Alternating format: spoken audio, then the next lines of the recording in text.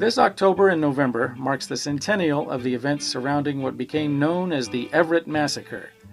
To commemorate this event, Everett Public Library will present a series of programs that will portray an Everett unimaginably different from today's. We'll reveal pressures that led to this catastrophic outburst, and will examine its surprising aftermath.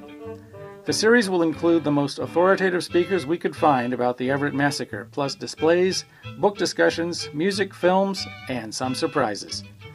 This fall at the Everett Public Library, learn about the Everett of 1916 and its inevitable march into a fusillade that has echoed through history.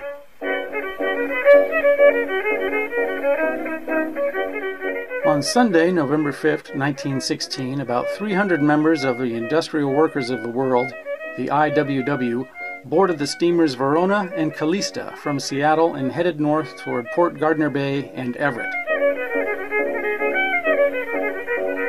The I.W.W., or Wobblies, planned a public demonstration in Everett that afternoon to be held on the corner of Hewitt and Wetmore, a spot commonly used by street speakers.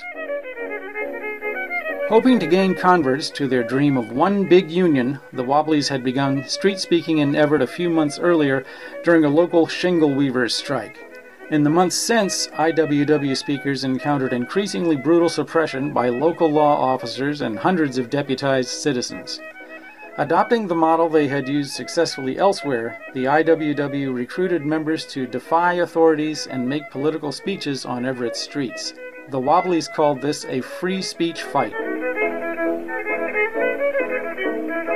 On that November 5th, word reached Everett that these I.W.W. men, described as armed anarchists, were coming to burn their town. 200 citizen deputies, under the authority of Snohomish County Sheriff Donald McCray, met to repel the invaders. The Verona arrived first, pulling in alongside the dock.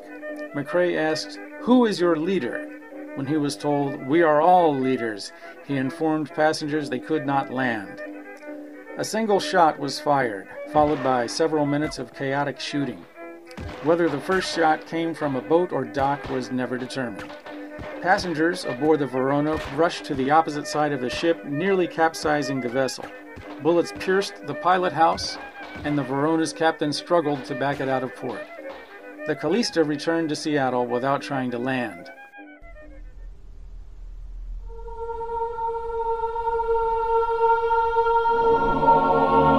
On the dock, deputies Jefferson Beard and Charles Curtis lay dying, and 20 others, including the sheriff, were wounded. On the Verona's deck, Wobblies Hugo Gurlitt, Abraham Rabinowitz, Gus Johnson, and John Looney were dead, and Felix Barron lay dying. While the official I.W.W. toll was listed as 5 dead and 27 wounded, it's likely that as many as 12 Wobblies lost their lives, their bodies surreptitiously recovered from the bay at a later date. It marked the bloodiest battle in Pacific Northwest labor history. Please join the Everett Public Library this fall as we commemorate these events of 100 years ago.